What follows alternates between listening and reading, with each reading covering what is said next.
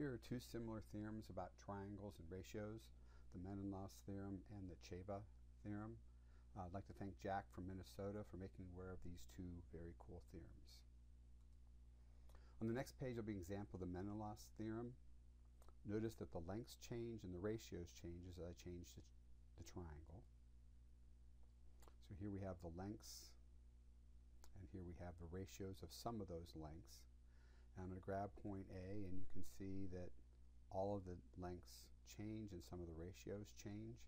Grab point B, similar things happen. Point C, and even if I grab point F,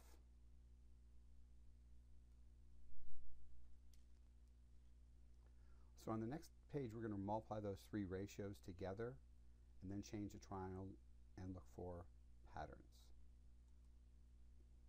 So to do that, I'm going to put in a text box and say to multiply x times y times z. Those are just dummy variables.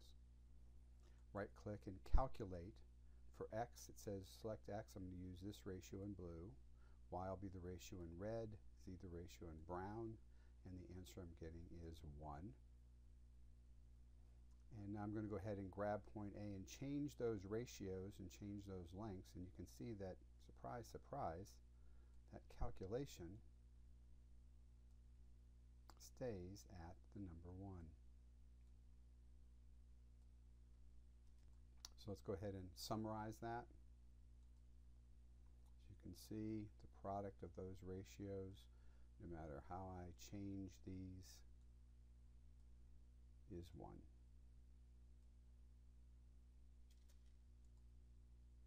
A similar theorem to the Menelaus theorem is the Ceva theorem. We're going to do a similar investigation. Notice that lengths change and ratios change. So here are the lengths, and here are the ratios. And I'll grab point C,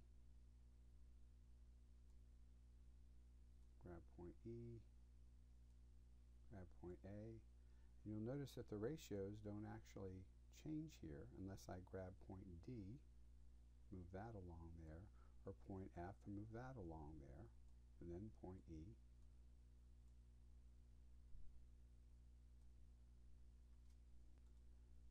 Similar to what we did with Menelaus theorem, we're going to multiply the ratios together.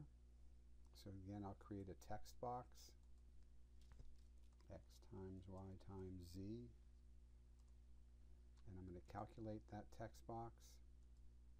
Here is what x is, this will be what y is, and this will be what z is, and surprise, surprise, or maybe not so surprisingly, we'll grab this, and that product is going to be 1.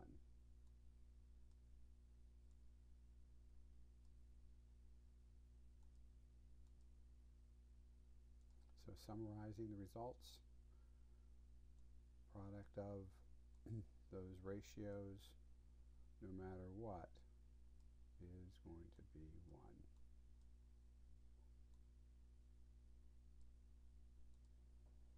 One of the great things about dynamic geometry is that you can explore, investigate, and discover ideas, and I use the geometry app of TI-Nspire to see that both of these theorems work for many cases.